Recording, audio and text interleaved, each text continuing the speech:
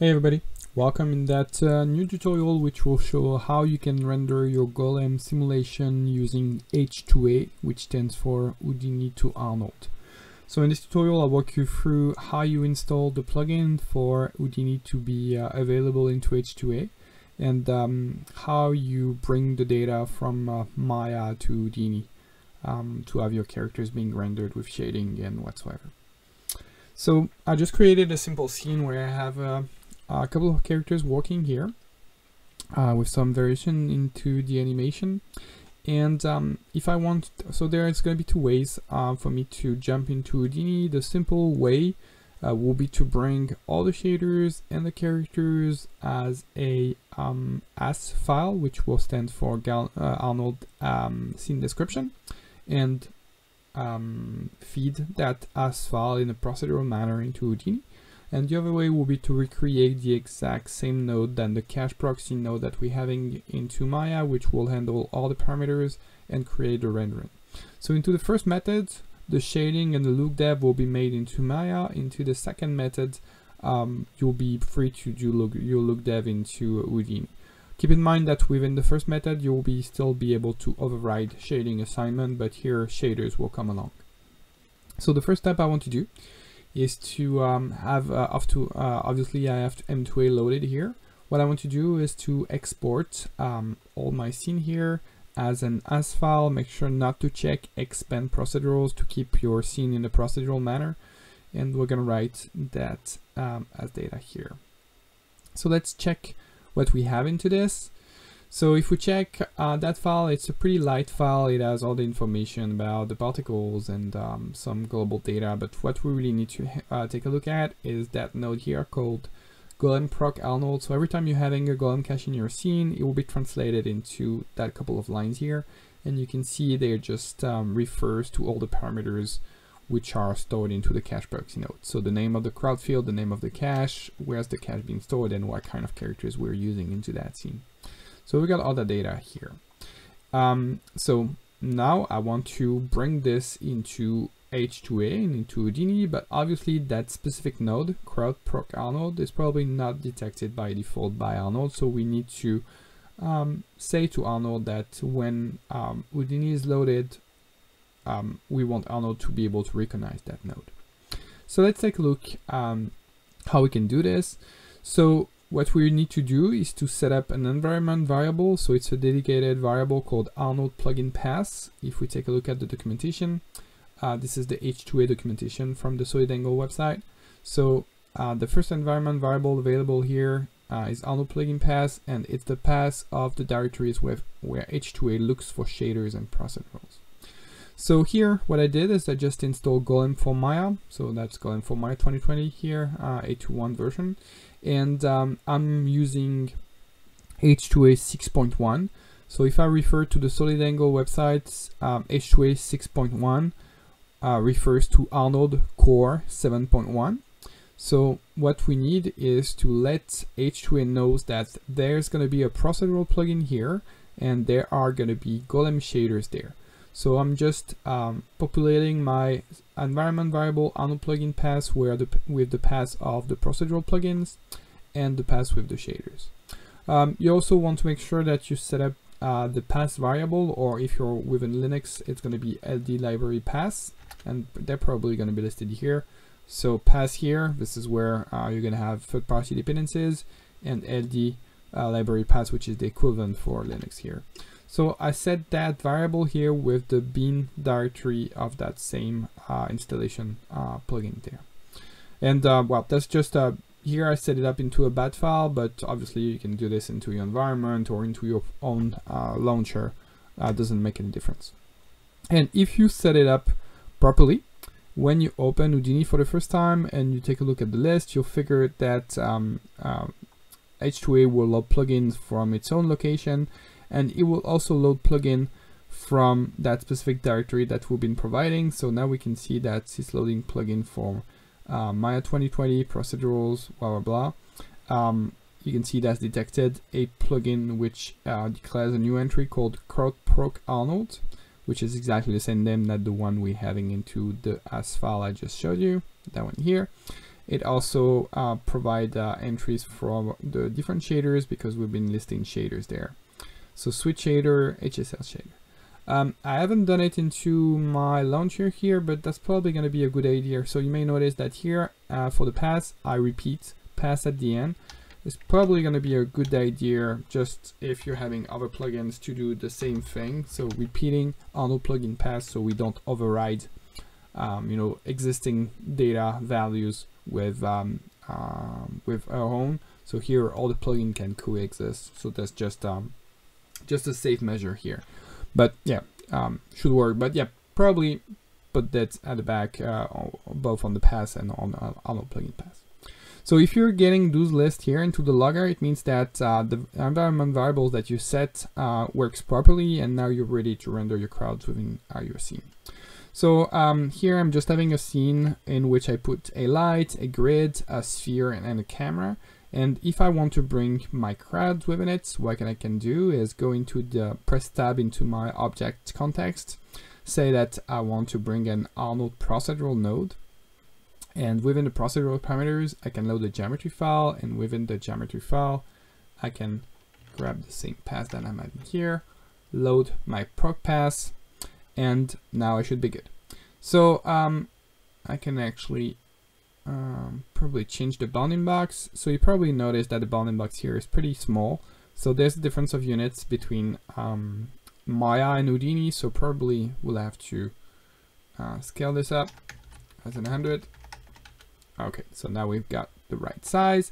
And don't forget to switch the frame to a valid frame, because remember, Golaem doesn't have anything at frame 1, so make sure that you're within a valid range here. So like frame 10, for example, is going to be valid. And if we press render, now it will bring, so you will notice that you got a line which refers to Golaem. So here the Golaem crowd download plugin has been loaded, 8210. Yeah, and just ignore the skin. That's something I've been changing recently. But now you get your characters walking with the same assets repetition than the one that you're having within the Maya viewport, with all the shaders being assigned. So keep in mind that the shaders, they're coming from that proc as file. So everything which has been exported is going to be also the shading, and Golaem will use those to reassign the shading nodes to the characters.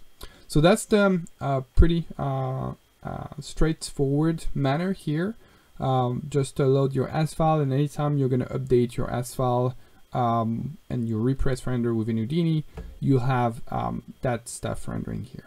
So let me remove that as file there and re-render to remove those guys down. Another strategy that you may have, let's go back into the scene view and let's go into tab, is if you expand the Arnold tab here and you have the Golaem plugin loaded, you'll have two new entries coming on, which are bringing by the procedural plugin. So you have something called Arnold crowd character procedurals and Arnold crowd proc Arnold. So that guy here, I actually already created one. Let's bring it in. So I created a crowd proc Arnold node. Let's re-enable it. And if we pay attention to that node into the procedural tab here, no more files, but if we go into the various attributes, we should come back to the exact same attribute list than the one which has been defined into the file here. So like a crowd field, a cache name, cache file here. So for each of those entries there, I populated with the exact same attributes. Make sure that you also set up into the frame parameter as well. And now if you go into the render view, enable that node and render. No need to change the scale, because here the change of scale will be taken into account automatically. The transformation matrix will not be written. Now you get the shape of your characters. So you get the shape of your characters, but also you get a couple of messages saying that, okay, we're looking for various shaders, like for the legs, we want to have a shader called manMD body, whatever. And obviously those are not getting imported from Maya anymore, because we didn't import it in as file here. So there's no node for, no specific node for this existing. So what we can do is probably, there are plenty of different ways to do this. You know, you can use Arnold operators, you can do your look dev, export an as file or whatsoever. I'll just show you one simple way, but once again, I'm not like a big expert of Houdini, but you probably figure your own way if you're not happy with this. I can go into the rope context and create an Arnold material node and connect it to my Arnold exit. Into that Arnold material node, I can probably say that what I want to select. I can write an expression here. So let's say all my body meshes, they contain the word body into this. So I can just apply a regular expression like star body stars to just apply it to every single stuff which has the body. And I want to assign a material that I've been creating. So if I press render now, I should get all my body parts of all my characters getting assigned with that shader. And here we go. So now you can see the body parts, so the arms, the face, the legs, the wrists, and the hands gets assigned with that shader. You may notice that you even have like shading variation. So let's take a look at how that shader looks like. So this is an Arnold shader network that I've been creating into the chop, the shading operators context. So let's jump into this. So, oops. I got my material output, I got my standard surface, and you may notice that my base color, rather than being connected directly to a specific color or a specific texture, it's connected to something called the crowd switch Arnold shader. So remember when we've been loading, you know, the Golaem plugin, it loaded, yeah, I don't have that log anymore.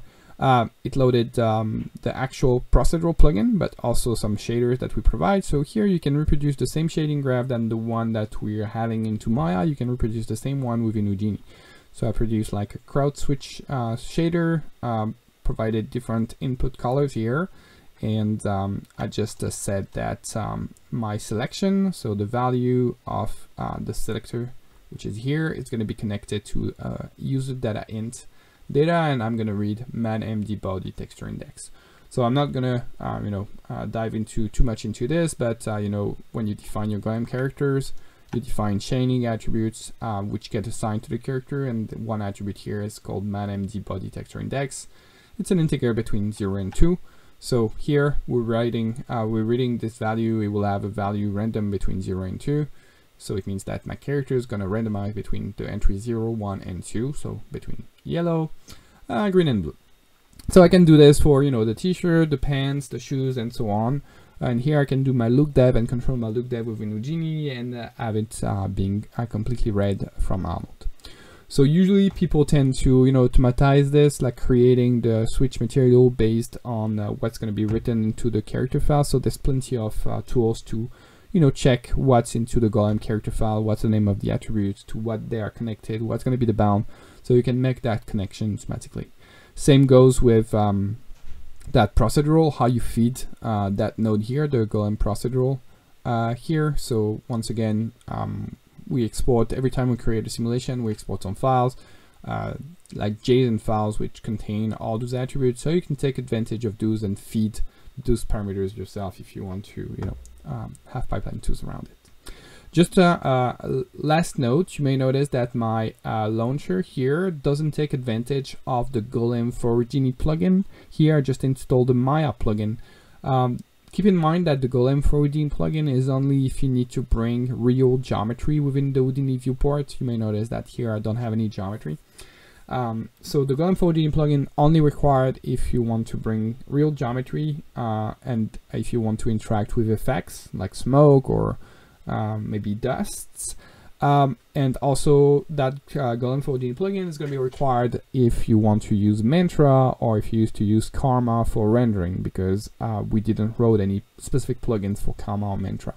But when it comes to Arnold, RenderMan, or V-Ray, and you're using those into your favorite DCC, it could be Houdini here, or it could be Katana, or it could be Softimage, or whatever, you just need to link with the actual rendering plugin, so not the platform plugin necessarily.